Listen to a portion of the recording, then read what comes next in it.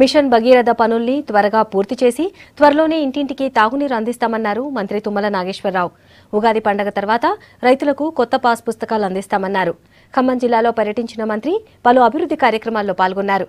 జిల్లాలో సంక్షేమ పథకాల అమలు, అభివృద్ధి కార్యక్రమాల పురోగతిపై అధికారులతో సమీక్ష చేశారు.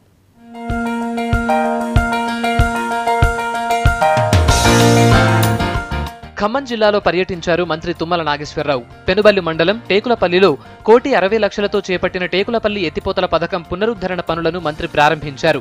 తర్వాత ఏర్పాటు చేసిన సభలో రైతుల సమస్యల్ని అడిగి తెలుసుకున్నారు.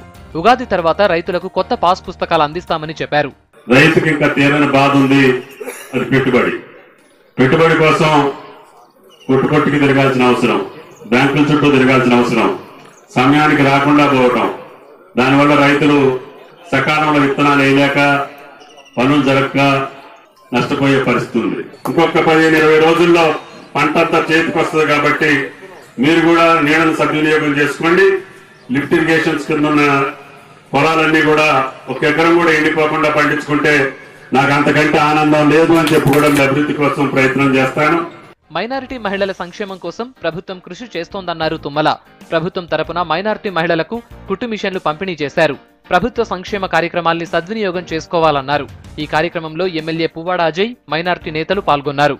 ఏనాడు లేనటువంటి విధంగా బడ్జెట్లో 2,000 కోట్లు ఈరోజు బడ్జెట్లోనే ఏర్పాటు చేసుకొని ఈ రకమైనటువంటి సంక్షేమ అభివృద్ధి కార్యక్రమాల్లో ముస్లిం సోదరులకి అధిక భాగం కేటాయించాలని, చేతివృత్తుల మీద బతికేటటువంటి పేద ముస్లింలకి అన్ని సౌకర్యాలు కల్పించాలని, ఎంబీసీ ద్వారా కూడా 1000 కోట్లు బడ్జెట్లో కేటాయించుకొని కార్పొరేషన్కి మోస్ట్ బ్యాక్వర్డ్ క్లాసెస్ ఉన్నటువంటి మిగతా వర్గాలకు కూడా ఈ రకమైనటువంటి కులవృత్తులకు సంబంధించినటువంటి పరికరాలు ఇచ్చి వాళ్ళని ఆదుకుంటామని చెప్పి కూడా ఈ సందర్భంగా మనం చేస్తున్నాం.